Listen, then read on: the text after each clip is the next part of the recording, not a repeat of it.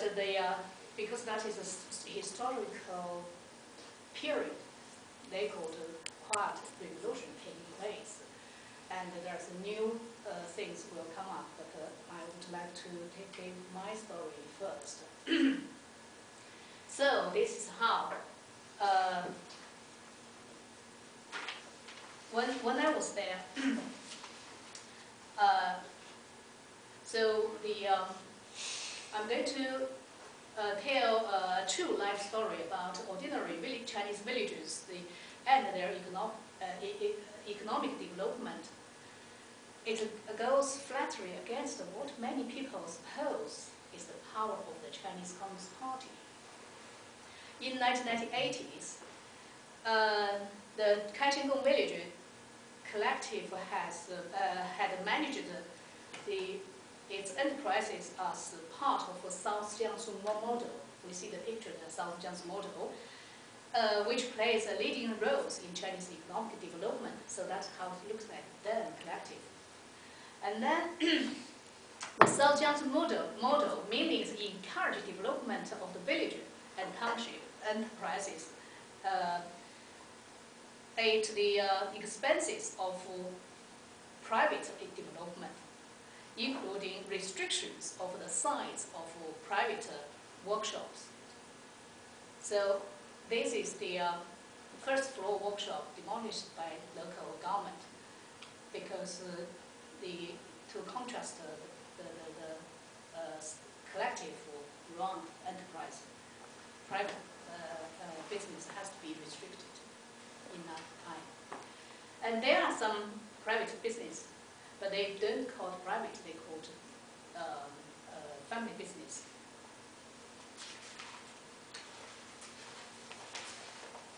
So by the end of 1996, the collective enterprises went bankrupt with enormous debt, an equivalent of nearly 18,000 yuan per household.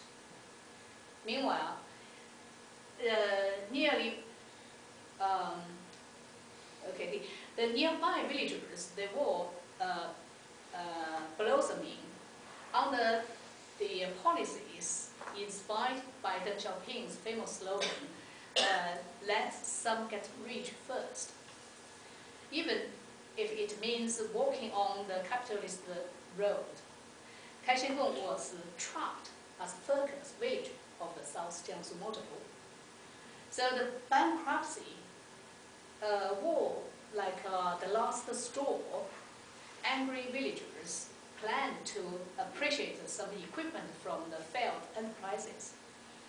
The gates of the local government, the township government, was closed for several days for fear of violence. So how it turned out? Villagers wanted their chance get rich first, as they saw elsewhere, and lobbied quietly with Professor Fei Xiaotong, who is the author of the book Peasant's Life of China, and also the policy maker of South Jiangsu model, Wenzhou model. Yeah.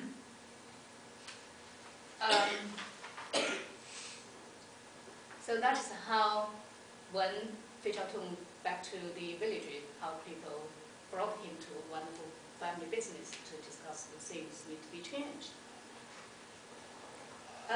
The village also made its own choice for new general secretary of CCP branch of the village, the number one figure positions in the village. And this person was Zhou Yuguan, the owner of the workshop, which was pulled down by local government. He was not even a party member and flatly refused to join. So how could he be effectively the managing director of the village? The local government and the party committee found a way to accept a village's choice. Zhou was appointed as the head of a rural economic cooperative, 农村经济合作社, but with additional condition in bracket, in charge of everything. As far as the villagers and village cadres were concerned, meant that the non-party member was now party secretary Zhou Shuji. So they addressed him as such. Even 10 years later, when I was in the village, the new village head still publicly refers him as party secretary Zhou.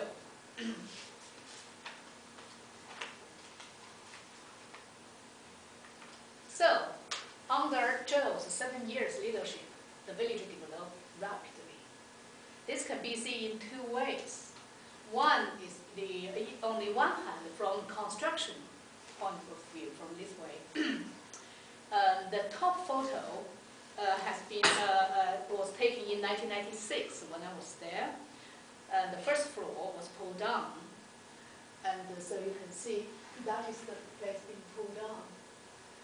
And the second floor was taken in 2000, and then they put back the floor and also the additional workshop from their lab. So this is the sign of development, which is in 2005 and 2008 when I was there. So a lot of houses they built. If we remember, in 1996, the landscape and all these houses quite simple structures, but now they made a second generation house or third generation house which is much grander because they have more money to spend on that. And 2010, just a few months ago, a few weeks ago actually, to commemorate the 100 years of Fei Xiaotong's birth, with support from local government, they built a statue of Fei Xiaotong. And the way how the village always turn their local heroes into local gods. So that's how the way they do, instead of putting to the temple, putting the next to the museum of Catching.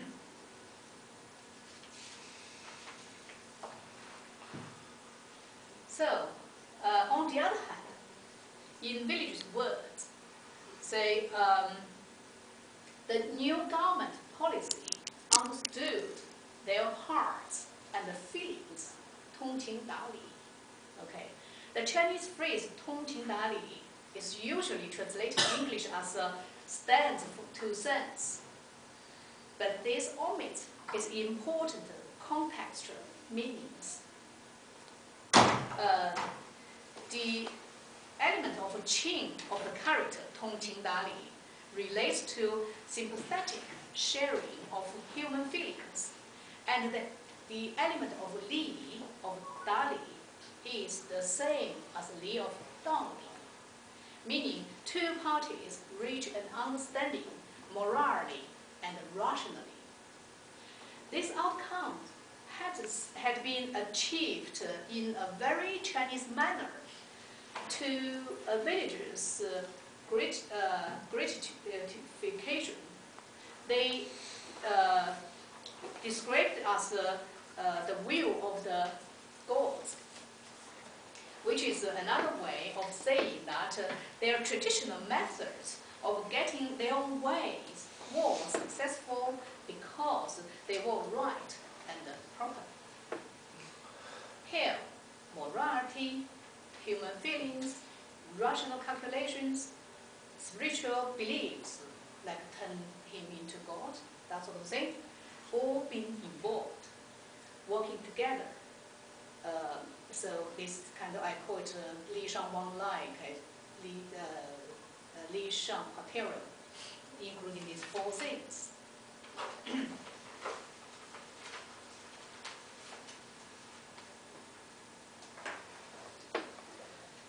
So, what does Guanxi and Li Shang Wang Lai? So, because Guanxi has been the most widely understood and prevalent the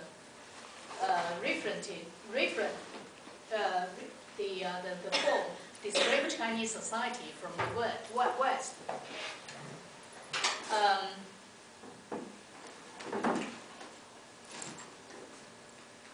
So, my empirical study of social support shows at least that there are just only 1/4 of the actions